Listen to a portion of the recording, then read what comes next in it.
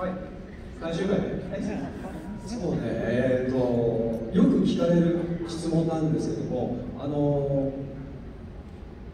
4ヶ月前にっていうかね、よくメインライターの星木井上さんが、いつもミーティングという名の、ディスカッションをするんですけど、そういう飲み会をもう1年間ずっとやってまして、ガイシスという話がまず最初にあったんだけども、そこではまずガイは知らない。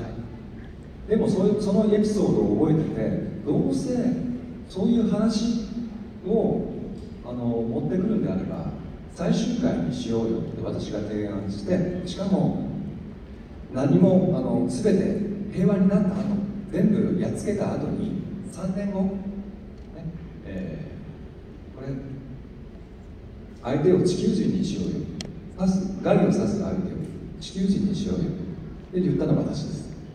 So, when he kind of knew ahead of time, about 4 months before, the filming, he actually talked to Toshihide, the screenwriter, and had, meetings and came out.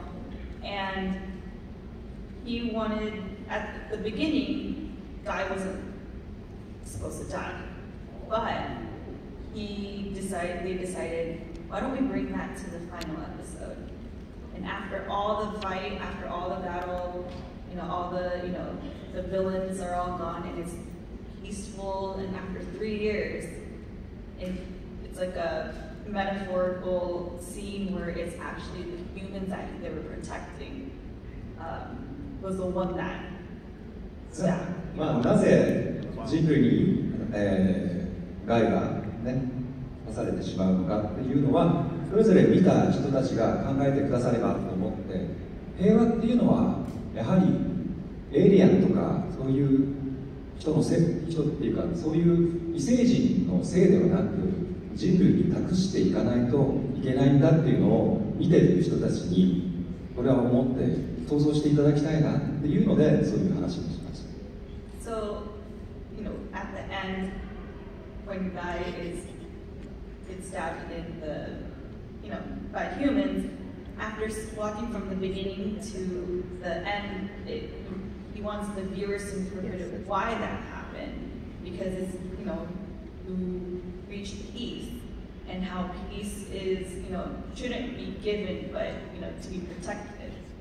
And he wanted the viewers to kind of, in their own perspective, understand the significance of it.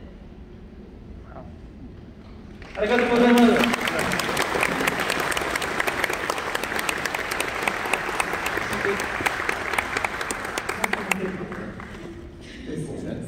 He gets asked that question all the time. It's always the final episode, Guy gets stabbed, how did you feel? Oh, he's like, I'm just going to leave it up to the viewers. Well, firstly, thank you, both of them. But Sentai, this is mostly for Wakamatsu-san, but Ryota as well. Sentai is full of pure-hearted, good guy heroes. But Black Condor is more like Wolverine, and more of an anti-hero, a little more complicated. How did it feel, and Ryota as well, Captain Marvelous is a bit of an anti-hero. How did it feel playing more complicated heroes in a series full of pure-hearted heroes before you? 戦隊系って純粋な心の持ち主が多いんです。で、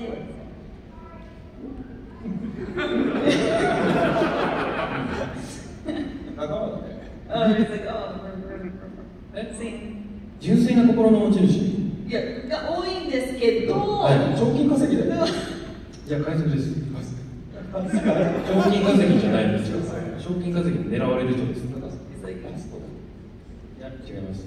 It's like, oh, so you're in it for the money. No, it's not for the money. I'm the one that's wanted for money. I'm pirates.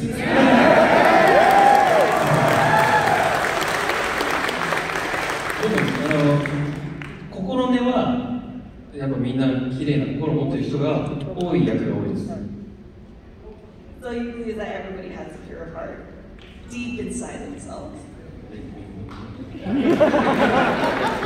も結構この2人は結構そのちょっとこうヒールちょっとヒールちょっとヒールなんですけど、Yeah, we're kind of the anti-hero. そういう意味では新しいタイプなのかもしれないね、戦隊シリーズで。So kind of the new thing in the ガイ Sentai が登 series. 場した時に。あ、確かに。はい。いや、俺は自由だっていうセリフがあるので。He said that, he has a phrase called, "Oh, I'm free." やはりね、そういうふうに言っていた有機ガイの成長期だというふうに私は1年間を持っている、ジェットマンの1年間は。So he's believing that Zenon is, guys, since he's not the typical hero, and he was able to kind of grow. 大丈夫ですか？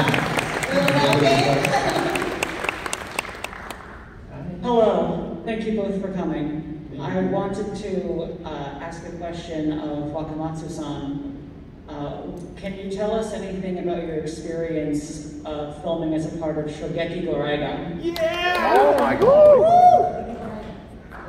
はい、衝撃ゴーライガンね、ゴーライガン、はい。衝撃ゴーライガンもね、ゴーカイジャーに出たゴーカイジャーの28話に私が有機ガイで20年ぶりにブラックコントロールに変身して、それを見たジェットマンのディレクターの雨宮啓太さんが、あいついいじゃないかっていうので呼ばれたのが衝撃ゴーライガンという作品。So during the filming, the reunion after 20 years, and the director for the other production, like, that's good, we want him back. He was very excited. あいつまだ動けるなって。He goes, oh, he can still do it. He can still move. He can still pull it off. 動けます。 That's amazing, thank you very much. Hi there. My question is for Ryota. I wanted to know, since your character gets to turn into all the past Sentai, is there a particular team you were most excited that your character got to wear their suit? 作品中過去の戦隊に変身するっていう一番お気に入りの戦隊なんでしょう。お気に入りの戦隊。自分が変身した。です。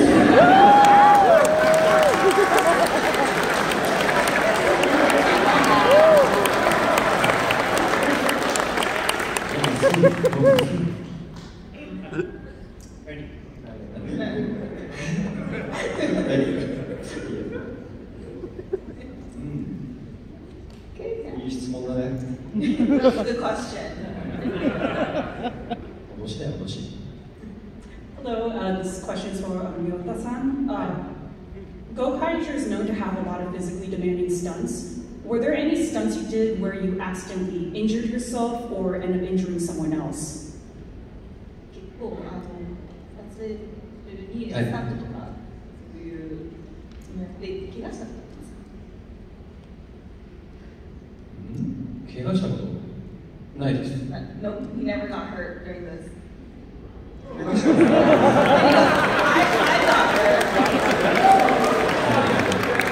でも一回その銃でこう撃たれ返されるっていうのがあったんですけど、そこで弾着って火薬を入れてたんですよ。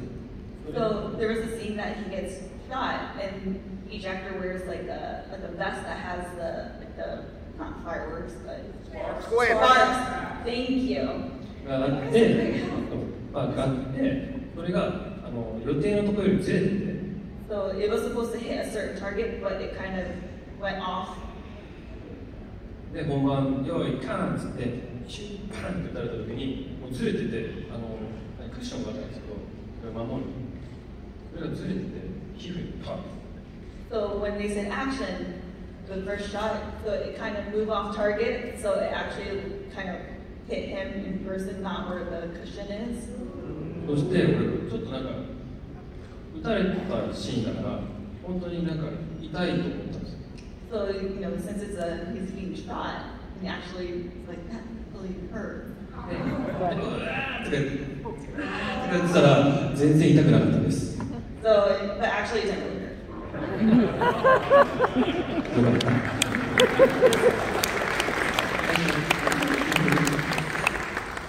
Hello. Okay, so this is for both of them.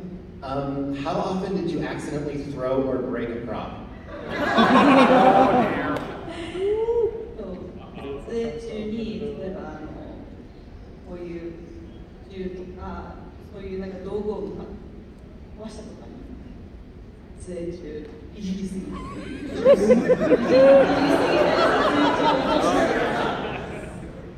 壊れたっていう。ないです。Never done it in my time. ないですよ、私も。He just never. 大事なのに。Everything is important. Thank you both very much.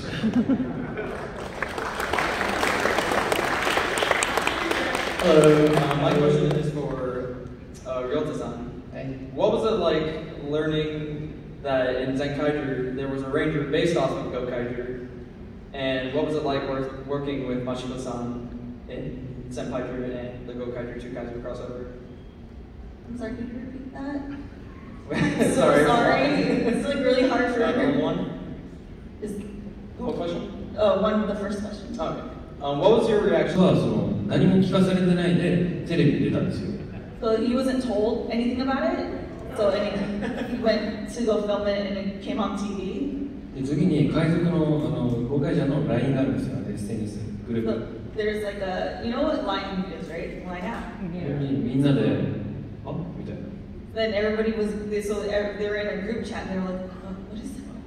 でプロデューサーに連絡したらあれパクった設定だよって言われて。 So it was supposed to be. So he contacted the production. What is happening? He goes, oh yeah, it's supposed to be. It's a stolen concept. だからみんなでみたいな。 And they were like, oh, okay. って感じです。Thank you. Thank you.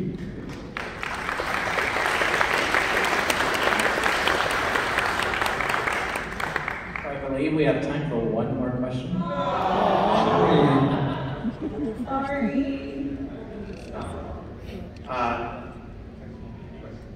こんにちは。こんにちは。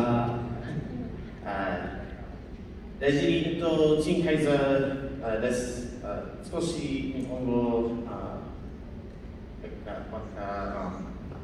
understand. 少しわかります。仮面ライダー大好き。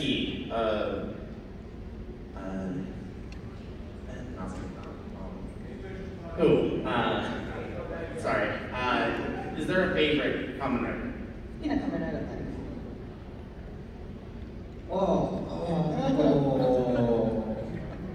そうね、少年時代に見てた仮面ライダーは好きですよ。V3 までの間かな。Whatever he watched in the Kamen Rider series, so we sleep. 俺はクーガです。もう豪快じゃん一番。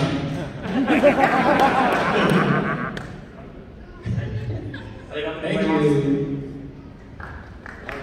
ありがとうございます。